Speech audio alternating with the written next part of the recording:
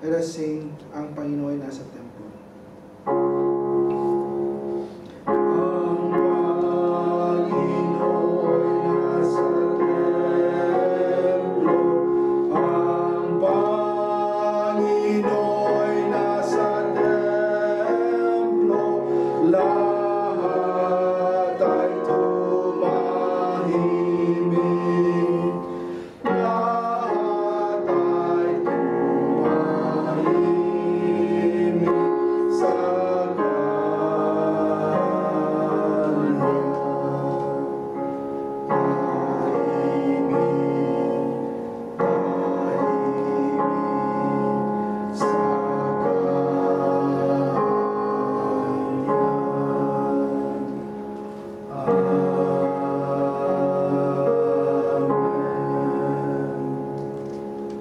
Blessed is he whose transgression is forgiven, whose sin is covered.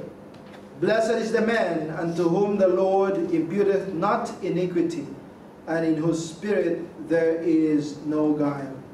Amen. Let us arise to sing our first hymn, hymn 65, And Can It Be That I Should Gain?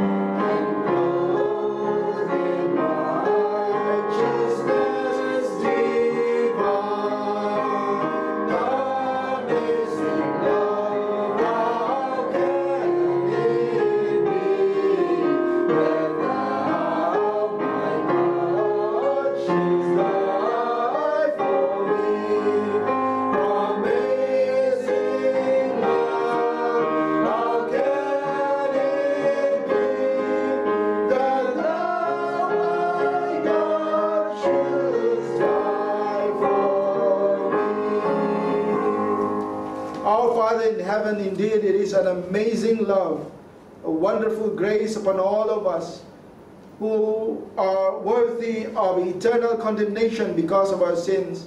But thou hast given us your Son, Lord Jesus Christ, to be our perfect substitute on the cross of Calvary.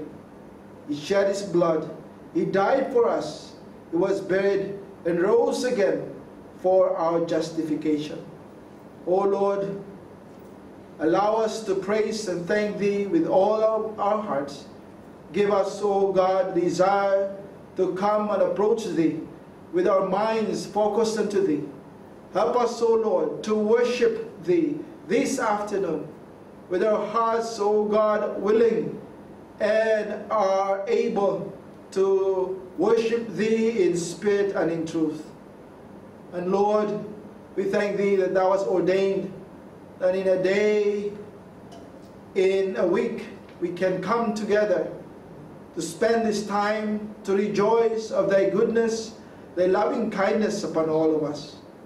This is a rare opportunity, for many do not know that they have received so much from Thee.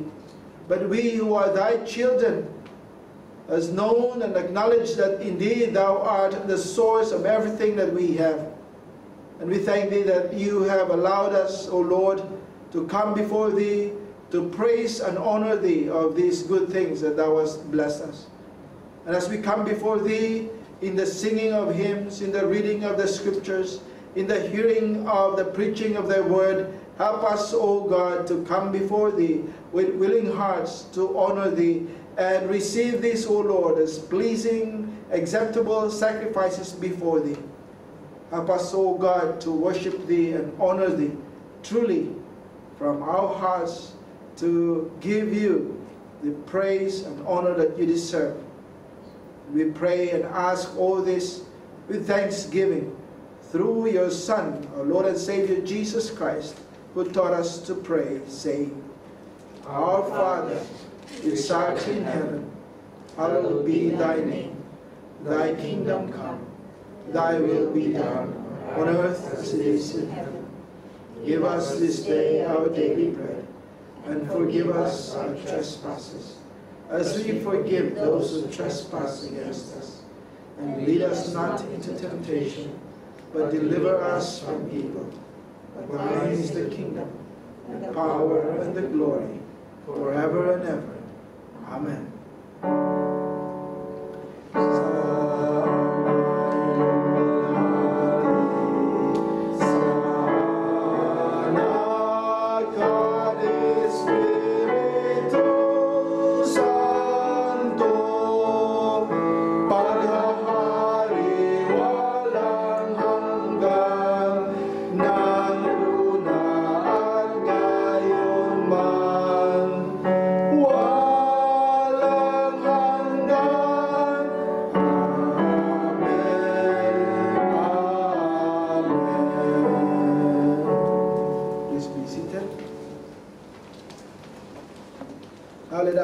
Open our Bibles to Matthew chapter 18. Actually, this is the verse or the passage that we have to meditate upon this afternoon. And we shall read this responsibly. Later I will read it in Tagalog. Matthew chapter 18, verses 23 to 35 responsibly.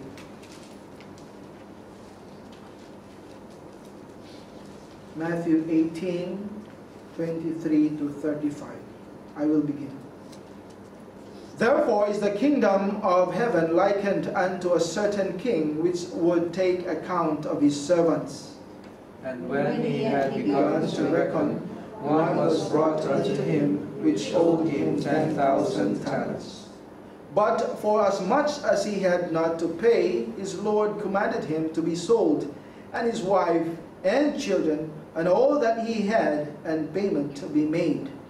The servant therefore fell down and worshipped him, saying, Lord, have patience with me, and I will pay thee all. Then the Lord of that servant was moved with compassion, and loosed him, and forgave him the debt. But the same servant went out, and found one of his fellow servants, which owed him 100 pence, and laid hands on him, and took him by the throat, saying, Pay me that thou owest. And his fellow servant fell down at his feet, and besought him, saying, Have patience with me, and I will pay thee all.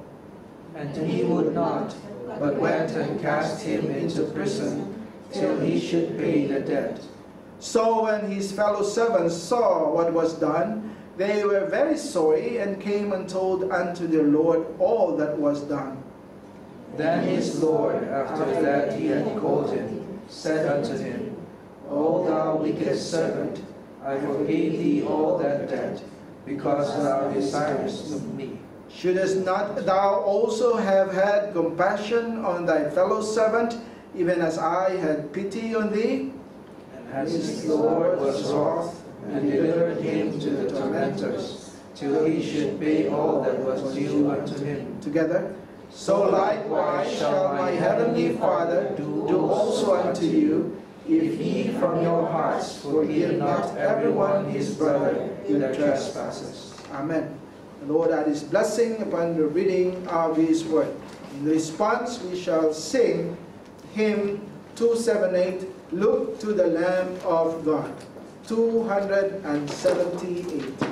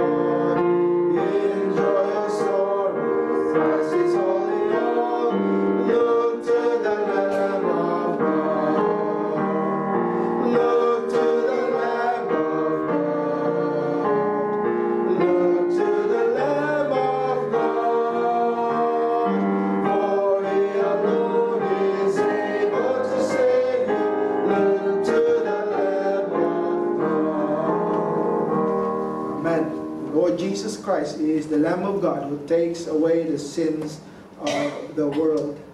Now let us revise, let us remember the passage that we have been memorizing for the past weeks. Psalm 51 verses 1 to 3. Psalm 51 verses 1 to 3. Let us read this Psalm, and then after that we will try to recall in memory. We read first Psalm 51 verses 1 to 3. Reading. Psalm 51 verses 1 to 3. Have mercy upon me, O God, according to thy loving kindness, according unto the multitude of thy tender mercies. blot out my transgressions.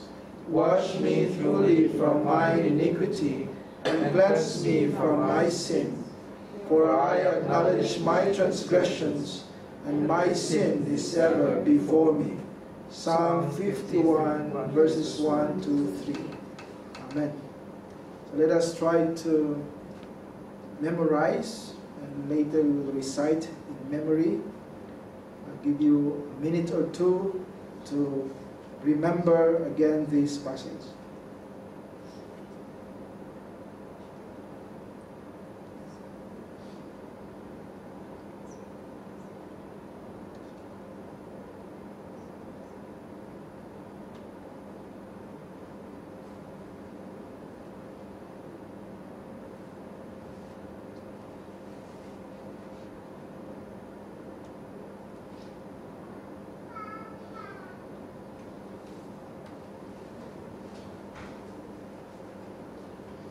Okay, so let us try to read once more, and then after that we will recite.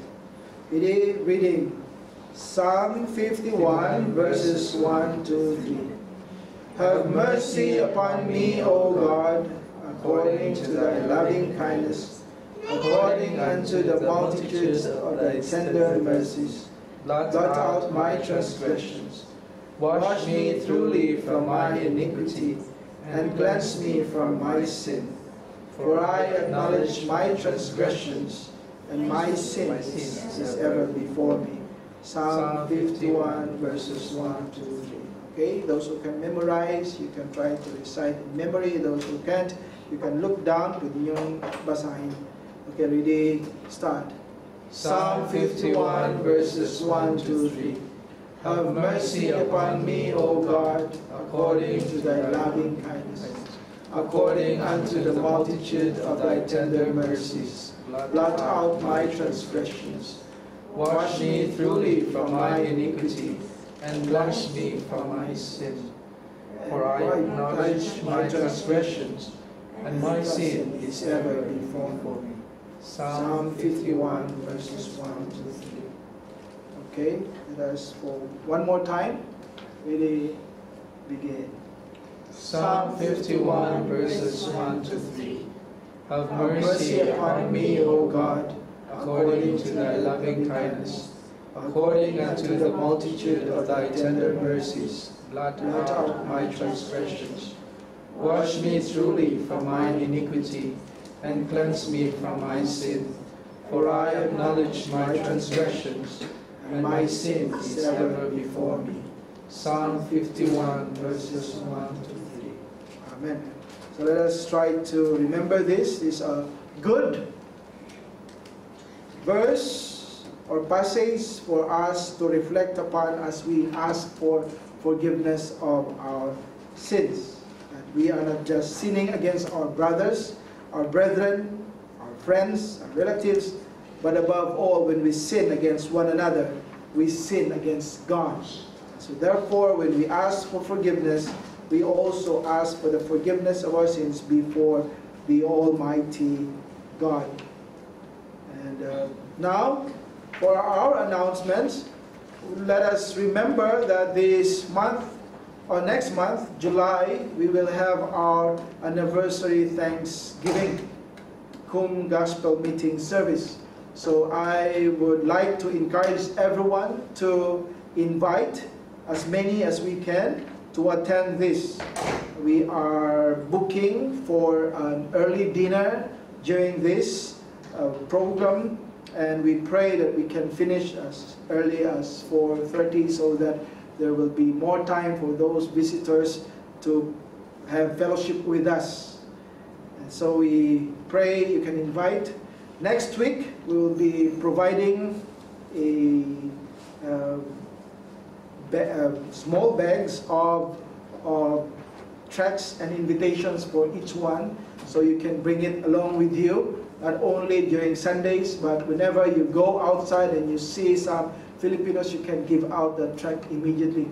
So we will put it in a plastic small bag so that it will not be damaged or destroyed, and you can bring it along pupunta kayong market or pupunta kayong malls o saan kayo pupunta, you can bring it along with you. And whenever you can see some of your Philippine or mga kababayan natin, you can just give out this tract. So please invite. This is our opportunity, and Pastor will be bringing a message, "Prepare to meet thy God." This is a message that really is important for all of us dahil maraming mga kababayan natin, they are not so aware, they are not even aware of the coming of the Lord Jesus Christ and the judgment that will come after death. So let us be loving and compassionate to our countrymen, to invite them that they may hear the word of God, to let them prepare to meet their God, our God. So with these announcements, again, I would like to invite others who are interested to join the Filipino Evangelistic Band. We are resuming and we are continuing this evangelism every after the worship in the morning. So those who are able, please come and join with us. And for today's serving of refreshment, we thank God that Milji is here. I think we can ask favor from Jasmine also to help. Okay, so thank God for your presence, and we pray the Lord will bless us with more of our countrymen later, next time, so that we can bring God's word unto them. It is important, as later we will know of the power of the word of God in our nuggets of wisdom. Now let's proceed to our next part of our worship, and that is on worshiping God in the giving of our tithes and offerings. Please remember, this is a privilege for the believers. It is not compulsory for those who do not understand what it means to give. And with this, we shall sing hymn 407, Jesus Calls Us.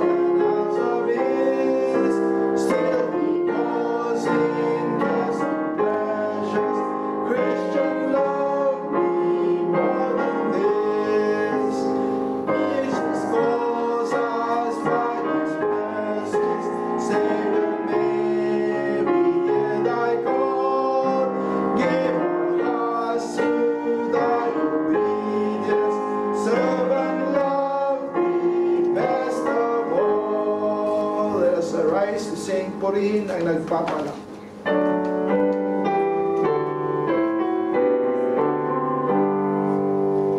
Purihin ang nagpapala, Diyos ng buong sanglilikha. Purihin natin ang Ama, Anak, Espiritu Santo.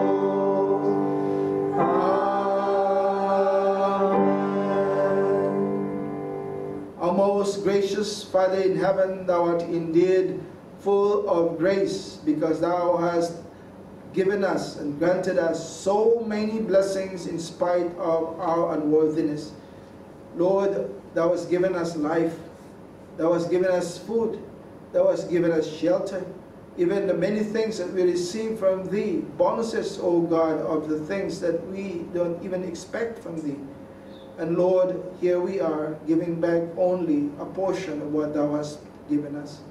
We thank Thee, Lord, that You have given us this great opportunity to give back unto Thee what Thou hast provided for us. Help us, O Lord, that as we return this portion, we have that hearts of trust and confidence that You will continue to pour upon us Thy richest blessings. O Lord, Thou art faithful, Thou art loving, Thou art kind, Thou art all provider of all the things that we need in our lives here on earth. And we trust, O God, that we shall never lack and find wanting in our lives, because Thou wilt provide all of our needs, even before we ask these things from Thee. Help us to be thankful unto Thee. Give us hearts full of gratitude and appreciation of Thy goodness upon our lives. And we pray, Lord, that as we come before Thee in the hearing of Thy word, You will also bless us with spiritual blessings. Help us, O Lord, to hear from Thee, and let our ears hear Thy voice, and allow us, O God, to be pricked, that Thy voice will enter into our ears and our hearts, that we will not only be hearers of Thy words, but doers of it. Be with us, O Lord, we pray and ask all this in Jesus' name. Amen.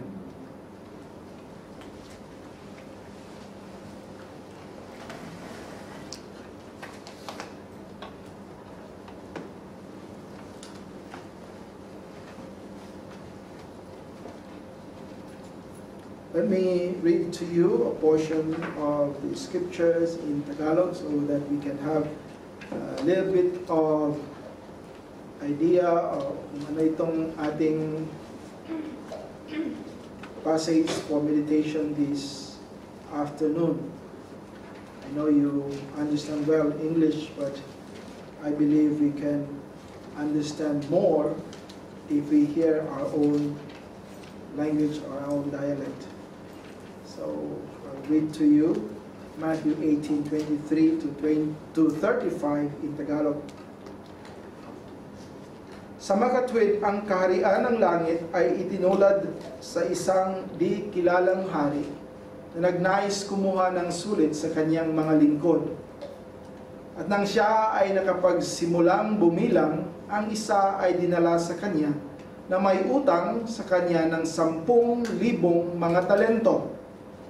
Datapwat palibhasa siya ay walang pambayad, ay iniutos ng kanyang Panginoon na siya ay may pagbili, at ang kanyang babaeng asawa at mga anak at lahat ng kanyang pag-aari, at ang pagbabayad ay magawa. Ang lingkod sa makatwid ay nagpatira pa at sinamba siya, sinasabing, Panginoon, magkaroon ng katiyagaan sa akin, at babayaran kitang lahat. Sa gayon, ang Panginoon ng lingkod na iyon ay nagkaroon ng kaawaan, at pinawalan siya at pinatawad ang kanyang utang. Datapwat ang lingkod ding ito ay lumabas at nasumpungan ang isa sa kanyang kapwa mga lingkod na may utang sa kanya ng 100 denaryo. At kanyang hinawakan siya at sinakal siya sa lalamunan, sinasabing, bayaran mo ako ng iyong pagkakautang. At ang kanyang kapwa lingkod ay nagpatira pa sa kanyang paanan at namanhik sa kanya, sinasabing, magkaroon ng katiyagaan sa akin at babayaran kitang lahat. At hindi siya pumayag, kundi nagtungo at itinapon siya sa bilangguan hanggang sa siya ay nakapagbayad ng utang. Kaya nang makita ng kanyang kapwa mga lingkod kung ano ang nangyari, siya ay lubhang nalungkot at lumapit at sinabi sa kanilang Panginoon ng lahat ng nangyari. Sa gayon, ang kanyang Panginoon, pagkatapos niyang siya ay naipatawag, ay sinabi sa kanya, O, ikaw na masamang lingkod, pinatawad kita sa lahat ng utang dahil hiniling mo sa akin. Hindi ba dapat na ikaw rin ay nagkaroon ng kaawaan sa iyong kapwa lingkod, gaya ng pagkakaroon ko ng awa sa iyo? at nagalit ang kanyang Panginoon at ibinigay siya sa mga tagapagpahirap hanggang sa siya ay dapat makapagbayad sa lahat ng nararapat sa kanya. Kaya gayon din ang gagawin ng aking makalangit na Ama sa inyo, kung kayo mula sa iyong mga puso ay hindi magpatawad ng bawat isa sa kanyang kapatid ng kanilang mga paglabag. Amen. The Lord add His blessing upon the reading of His Word. The title for our meditation this afternoon is The Example of Forgiveness. If you will notice, Matthew chapter 18 is all about forgiveness of sins, asking for the forgiveness, and there is discipline, there is repentance, there is also giving of forgiveness. Now we understand dito sa verse 15, dito tayo nagsimula about forgiveness, and this was the enactment of forgiveness. Dito ginawa, at paano ba, ano bang purpose kung bakit tayo magpatawad sa kasalanan ng tao? Now the purpose and the reason was here given, it is for reconciliation.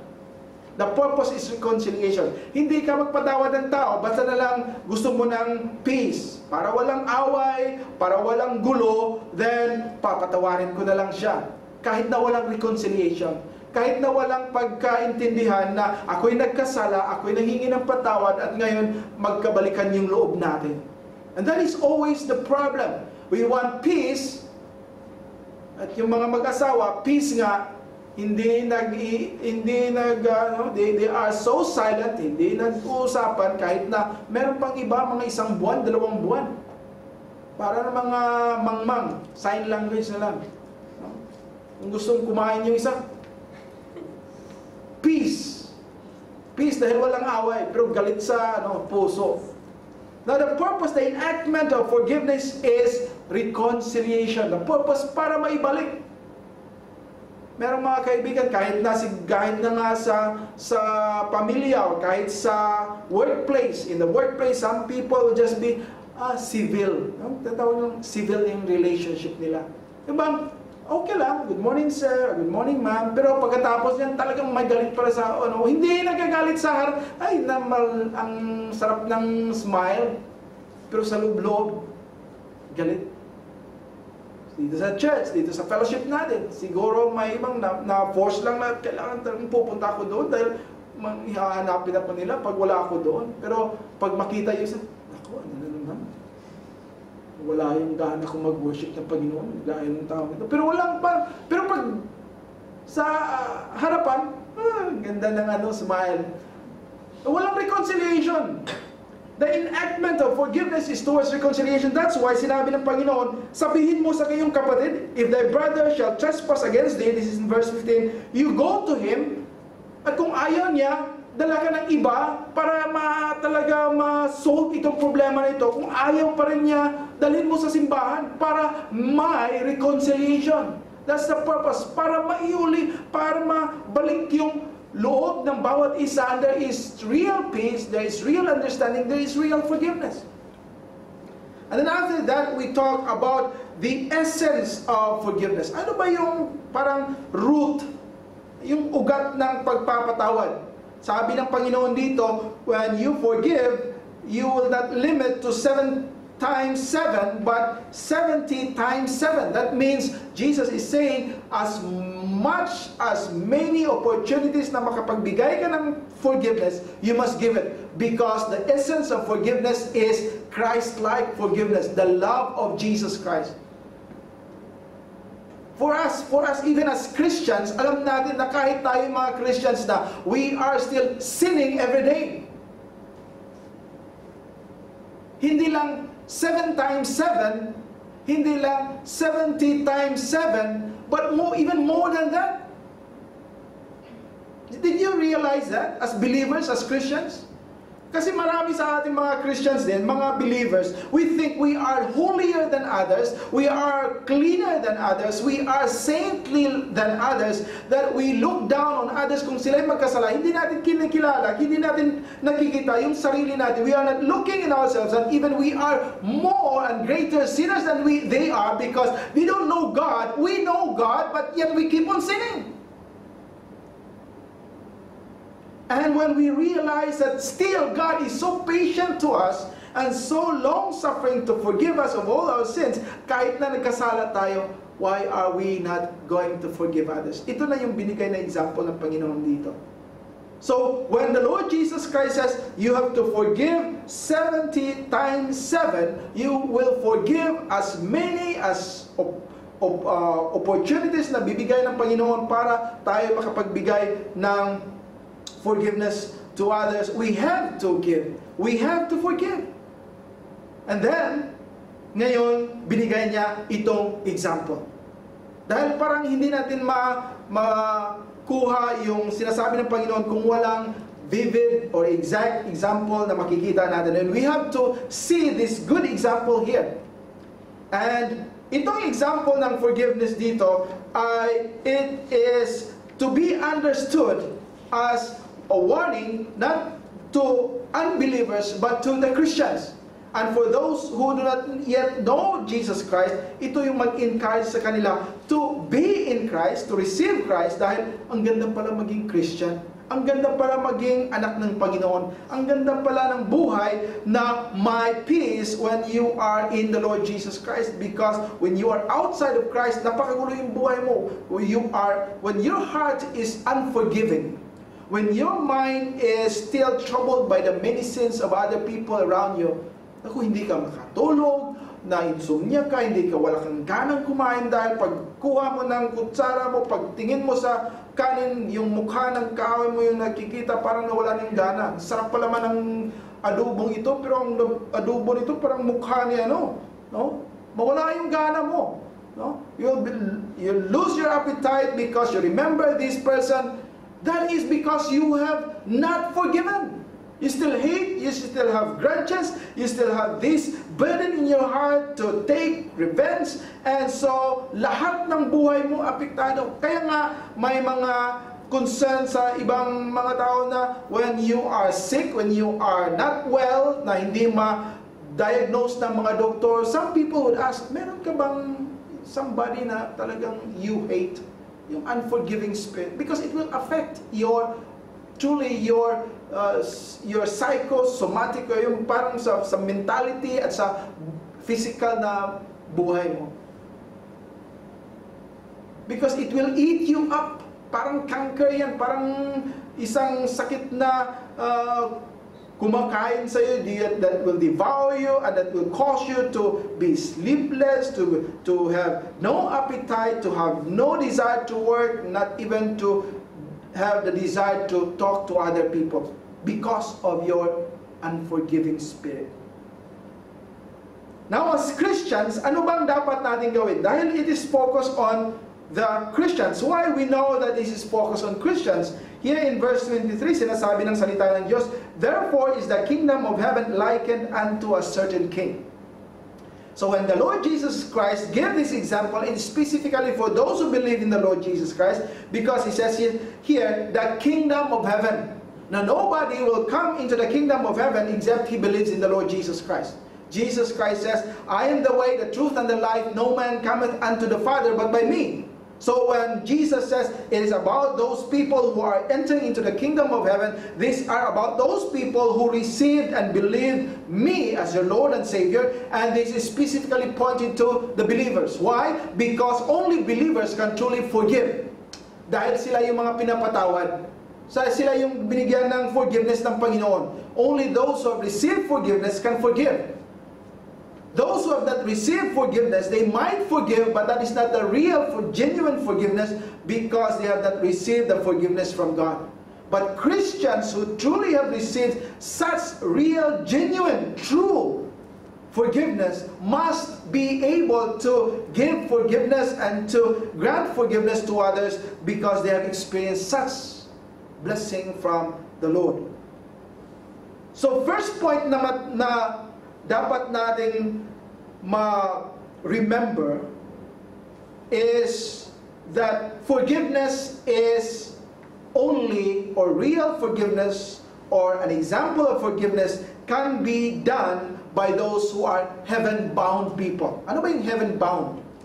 Yung heaven-bound, yung bang mga taong they have the assurance of entering into God's kingdom. In fact, they are part of the kingdom of heaven.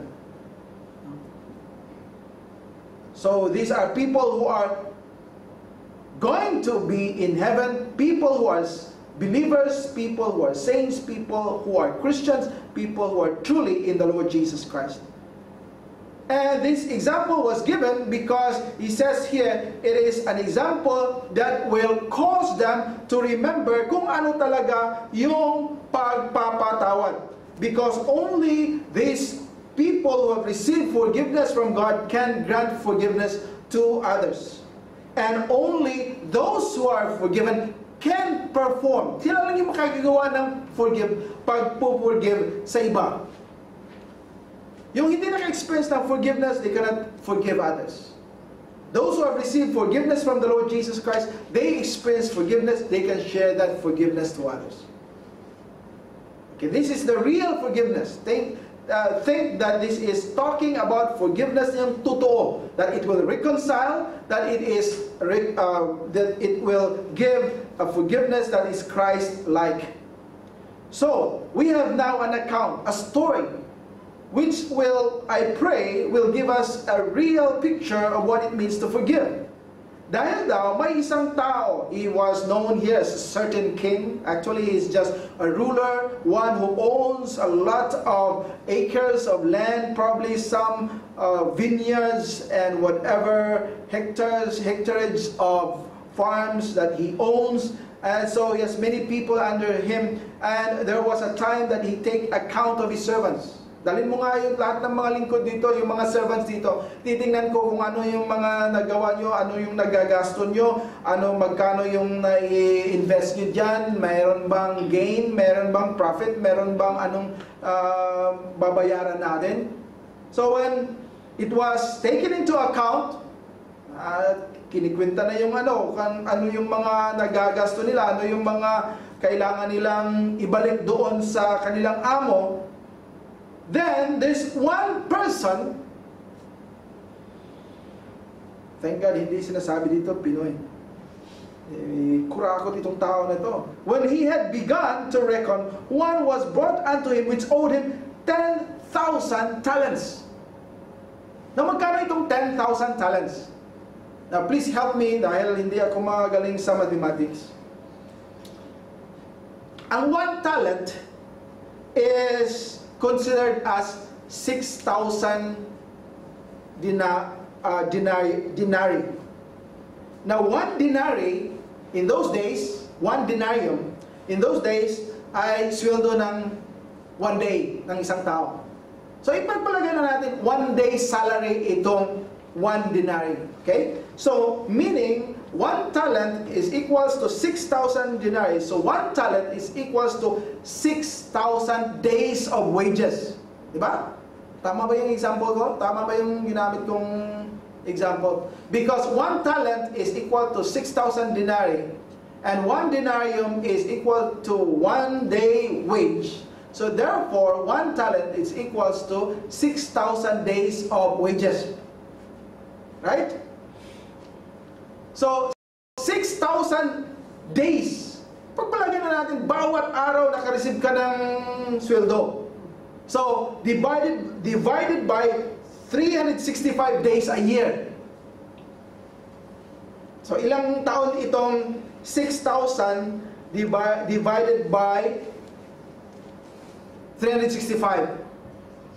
Naging parang 16 years. 16. Oh, 16 years. That is 16 years worth of wages sa 1 talent. Now, how many talents itong utang ng tao nito? Ha? 10,000. So, 10,000 times 16 is course, 160,000 years. Yung utang niya is equivalent to 160,000 years of wages. Ilang milyon yun? I mean, God, the Lord Jesus Christ, gave this example to show na wala talagang hope na mababayaran to. Why? Kahit na magtrabaho itong tao na to, hindi siya aabot ng kahit 1,000 year. 1,000 year na mababayaran niya kahit ng konti ng kanyang utang. How much more for 160,000 years worth of wages? Nakikita niyo yung gano'ng kalaki yung utang niya? 160,000 years worth of wages yung utang niya. Kaya sinabi dito na kahit na sinabi ng kanyang Panginoon, when the Lord says, and He commanded that even his wife and his children and all that he has, they were sold, hindi pa pwedeng bayaran yung kanyang utang. And so it shows here, the Lord wanted really us to see the impossibility of this person to pay. There is no hope, there is no possibility, there is no chance, there is no other probability where this person can pay this debt. Wala talagang kahit na lang katiting na opportunity or probability na makabayad siya ng utang na ito. Yet, when the servant knew na wala siyang magagawa, na hindi siya makabayad, he fell down and worshipped him. Itong salitang fell down dito ay talagang nakadapa siya sa harapan ng kanyang Panginoon. Yung nakadapa siya, he was probably crying and weeping and asking and saying, Lord, have patience with me and I will pay thee. O, babayaran kita. This is, in the Japanese word, usubakashi. This is really a lie. Talagang wala. Paano niya mababayaran ito? 160,000 years worth of wages? Nag-promise pa siya na babayaran? Sinasabi na lang sana niya, Lord, please forgive me, hindi ko kaya itong babayaran. Wala na talagang hope na mababayaran ko ito. Should have done that and said that honestly. Nagsabi pa siyang, I will pay thee all. No hope. There is no chance, there is no probability he can pay this amount. Wala talaga. Then, tingnan niyo yung awa ng kanyang master, ng kanyang amo. Then the Lord of that servant was moved with compassion and loosed him and forgave him all the debt. Wow! Ang ganda, ang galing talaga ng amo na ito. Hindi siya nakabayad kahit ng kunti. Pinalabas siya, he was released, and he was forgiven. That's why we can see here that not only this forgiveness is for the heaven-bound people, this is a forgiveness that is heaven-sourced. Meaning the forgiveness is galing talaga sa langit because one cannot forgive this here on earth. Dahil dito sa earthly or in this world, kahit anong makukuha natin, kunin na natin lahat para lang kahit kunti mababayaran yung kanyang utang. Diba? Ganon tayo. Kung hindi ka makabayad, alis ka dyan. Aminin yung bahay mo, aminin yung lupa mo, aminin yung kalabaw mo. Kunin natin lahat. Dito, he was forgiven, he was released, he was set free, parang scot-free, walang kahit isang utang na nagawa itong tao nito. I pray you have, for the believers, for the Christians, meron ng parang light na pumapasok sa isipan niyo. Have you realized, have you also made such comparison sa kasalanan natin? Na itong utang na ito ay katulad sa kasalanan natin before God, that there is no hope na mababayaran natin itong kasalanan natin even if we live 1,000,000 times on this earth. Because the more that we live, the more that we sin. And the more that we try to do righteous ways in order to pay for these sins, the more that we still commit transgressions before God. There is no hope, there is no probability, there is no possibility that we can pay for our sins. And this is actually what the Lord Jesus Christ is telling us. You are like these servants. We are like these servants. I am like this servant. There is no hope for me to pay back kung anong nagawa kong kasalanan sa Panginoon. And it only requires the Lord Jesus Christ to pay for my sins. That's why, kahit na isang payment, hindi ako nakapagbayad sa Panginoon. It's Christ who did this for me. He set me free, scot-free, parang walang kasalanan. He made me a saint, a cleansed person before Him, kahit na wala akong bayad na isang sentimo. Jesus paid it all. And in this example, the Lord, the Master, actually paid it all for that servant. Walang libre dito sa mundo. Di ba? Kung pupunta ka sa isang lugar at sabihin, oh, libre yung kain mo ngayon, libre. Libre ka nga, pero yung kasama mo yung nagbayad, di ba? Kung merong mga libre, mga free diyan, somebody paid for you. You say it is free for you, but somebody has given his strength, his sweat, in order to pay for that thing na naging libre ka. And so, when this man was set free at wala na siyang utang, ang amo niya ang nag-receive ng lahat ng burden sa kanyang utang at siya yung naging sacrifice. He paid all this on that servant's behalf. That's why this forgiveness na binigay ng Panginoon dito is an example of a heavenly sourced forgiveness. Dito sa lupa, walang kahit ganitong klaseng forgiveness. Kahit na anong magandang o mabait na tao, walang klaseng forgiveness na makapagbigay ng ganitong klase na walang kahit na kunti, hindi siya makabayad, pinapatawad lahat.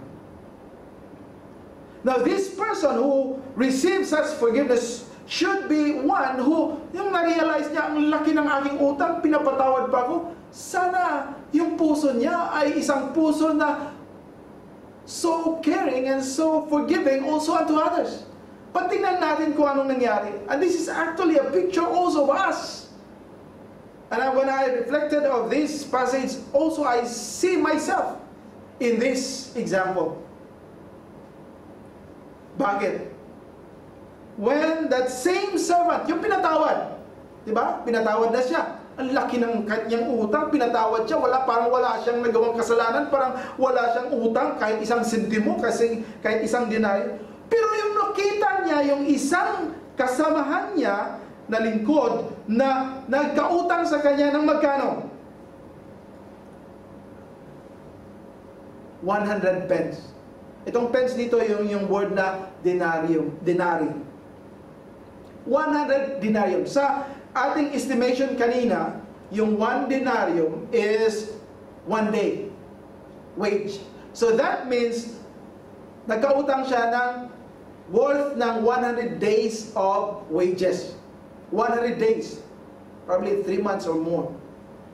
Yun lang yung utang. Compare sa 160,000 years worth of wages na utang ng lingkod na ito, ng slave na ito, sa kanyang amo. Pero nung nakita niya yung isang kasamahan niya, nagkautang lang sa kanya ng 100 worth of denari, anong ginawa niya? Oh, he laid his hands. Kinuha niya, tapos sinakal pa, and took him by the throat, saying, bayaran mo yung utang mo.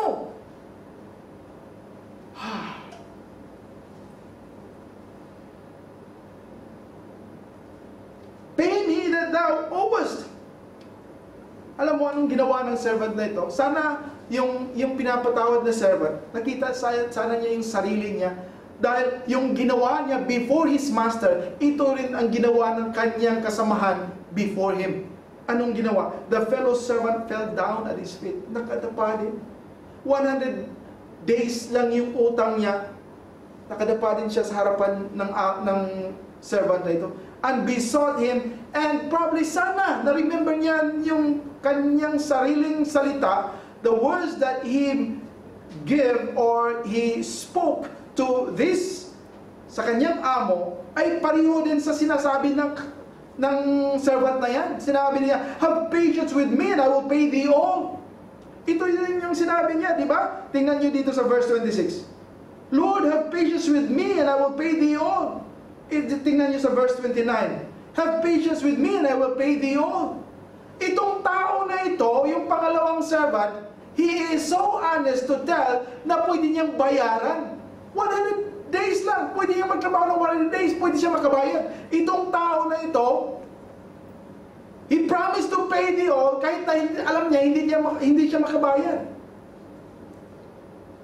Pero anong ginawa ng pinatawad na servant?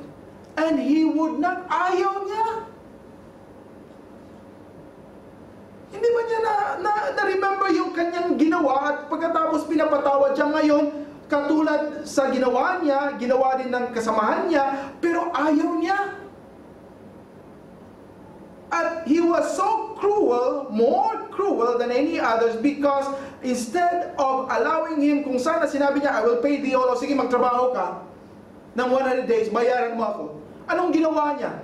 He was so cruel na hindi niya nirelease na magtrabaho, dinalapan niya sa priso, sa bilangguan. Paano siya magkapagtrabaho doon? Di palagi yung yung utang, hindi siya makabayad dahil dinala sa priso. If he was so kind and so understanding, alam ko, kung gusto mo akong bayaran, 100 days lang yung utang mo sa akin, sige magtrabaho ka, bayaran mo ako pag dating ng panahon. Pero anong ginawa niya? Dinala doon sa bilangguan, dinala doon sa prison. He was cast into prison till he should pay. And then, paano na ngayon? So when his fellow servants saw what was done, siguro sa atin, I hope you see, no? Naintindihan niyo ba yung story, ng line of story?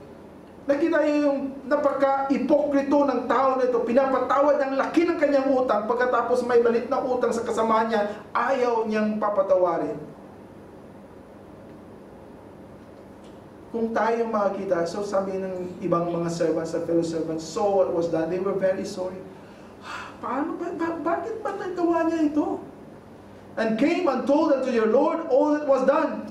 Then his Lord, after that he had called him, said unto him, O thou wicked servant. Tama itong sinabi ng kanyang amo. You are so wicked. I forgave thee all that debt because thou desirest me. Binigyan kita. Pinaforgive kita. But then, shouldest not thou also have compassion on thy fellow servant, even as I had pity on thee? This example is not only for heaven-bound believers, and this example can be performed by a heaven-sourced forgiveness, but we must understand forgiveness is based on heavenly things. It is heavenly based. And sabi dito ng kanyang amo, so by the Lord Jesus Christ in verse 35, so likewise shall my heavenly Father do also unto you, if you from your hearts forgive not everyone his brother their trespasses. Pinapatawad kita. Ang daming utang mo, laki ng utang mo, hindi mo kayang babayaran yan. I give you the favor, but then after that, you did not even have the heart to forgive these other servants. This is actually a picture of many of us. Even I myself would say this is a picture of me. Because there are many times in my life that I don't want to forgive others. I don't want to forgive those who have hurt me, those who have opposed me, those who have objected me, those who have done wrong against me. And yet, I did not recall kung gaano kalaki yung kasalanan ko against God at pinatawad pa rin niya ako. I don't have any hope. I don't have any thing to do, any righteousness that I can present to God so that I can be cleansed and can be forgiven. Yet God in His mercy sent His Son, the Lord Jesus Christ, to forgive me and to cleanse me from all my sins. Yung mga ibang tao dyan nagkasala sa akin, ayaw kong papatawarin. I don't even try to look at them. I don't even try to forgive them.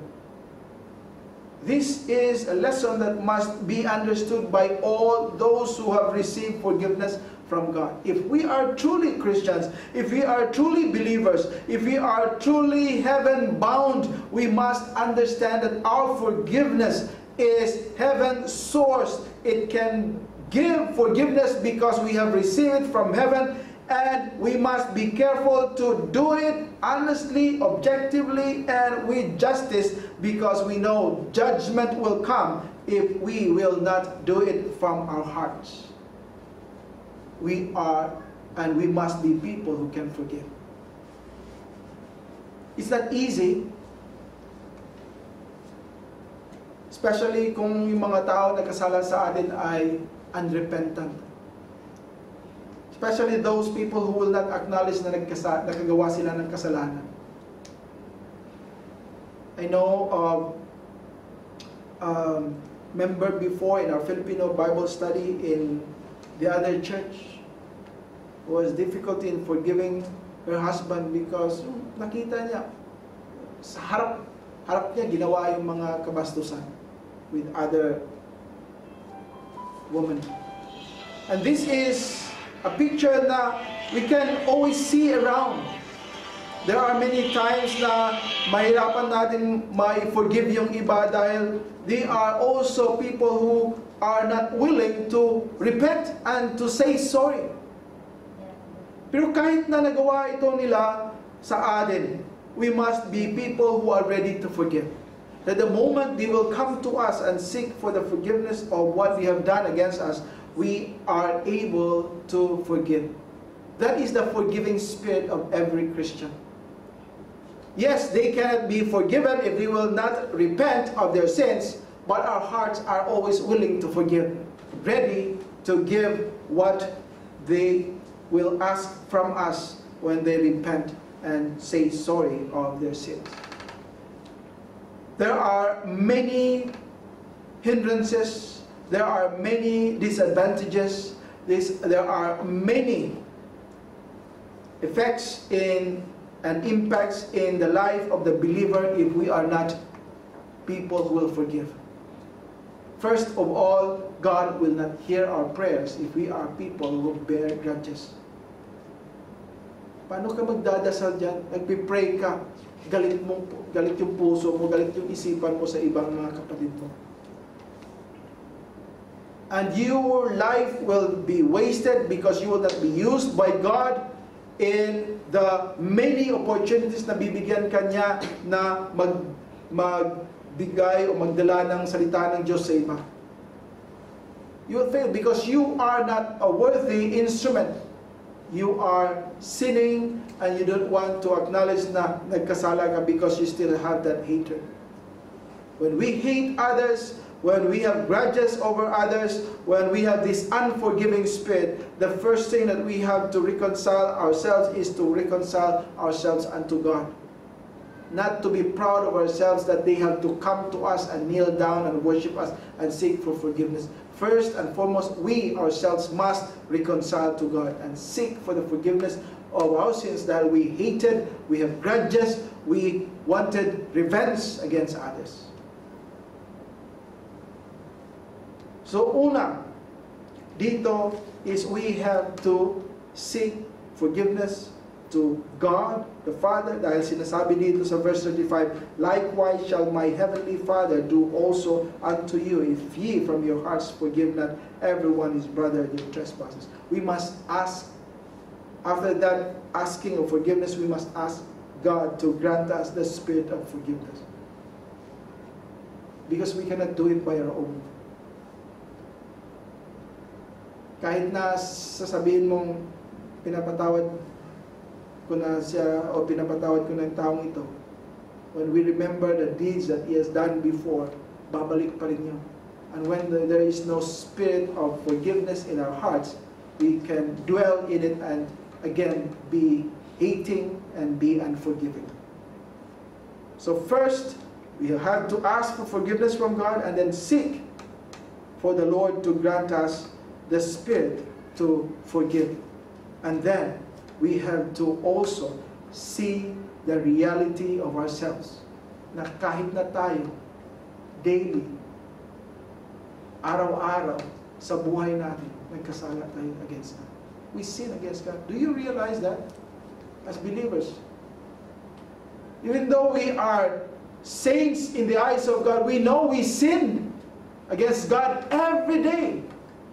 And yet, yung nagkasala tayo, hindi tayo may lightning na patay ka. No, God still granted us, buhay pa tayo ngayon kahit na ilang kasalanan na nagawa natin ngayong araw nito. And yet God is so merciful and kind to wait for your sorry. Pero itong tao sa tabi natin, kahit na nag-sorry siya, sorry ka. Ang sorry ka yan. Kaya tayo, diba? Kung yan sabihin ng Panginoon sa atin,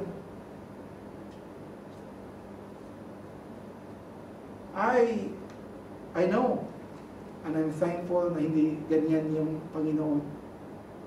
But we have also to understand, ganun din ang dapat natin gawin sa iba. And with this example of forgiveness, I pray the Lord will help us to understand we need to forgive. Hindi natin kaya ito sa sarili natin. We cannot do it by our own. Kahit na anong puso na i-try natin, no, we cannot do it. Our heart is wicked. Our heart is full of hatred.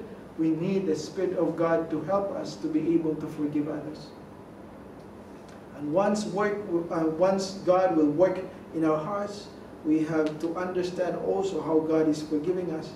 And I pray we'll be not like this servant who is always looking and trying to find fault with others. Hindi niya nakita yung kanyang sarili, ang laki ng kanyang nagawa against his master. He was forgiven, and yet he was not able to forgive others. May the Lord help us. May the Lord grant us the understanding, and may the Lord change our lives. May this will not only be a meditation for this afternoon, but let it be a meditation that will continue to linger in our hearts to remind us, I must forgive others, for God has forgiven me greatly. Even I cannot imagine how He has forgiven me such sins. Let us pray. Our Father in heaven, we thank Thee, Lord, for Your example that You have given us through Thy Word. Indeed, O God, Thy Word is full of good words for us, that we may be directed to do which is right and correct and pleasing before Thee. Help us to read Thy words and meditate upon it, and have it always in our hearts and in our mind, that we may not sin against Thee. And Lord, as we continue to worship Thee, we pray, Father, may You remind those who are not here, that may they will come next time, that they may hear Thy word and be blessed. Those who are here, O Lord, may Thy Spirit will work in each of our hearts, that truly we will remember Thy words, not the words of man, not the words of the preacher, but the words of God coming from Thy Scriptures. We pray and ask all this in Jesus' name. Amen. Now let us arise to sing our last hymn. He took my sins away, and I pray we will realize this, how God took our sins away. Why can't we let others be forgiven also of their sins against us? Hymn 133.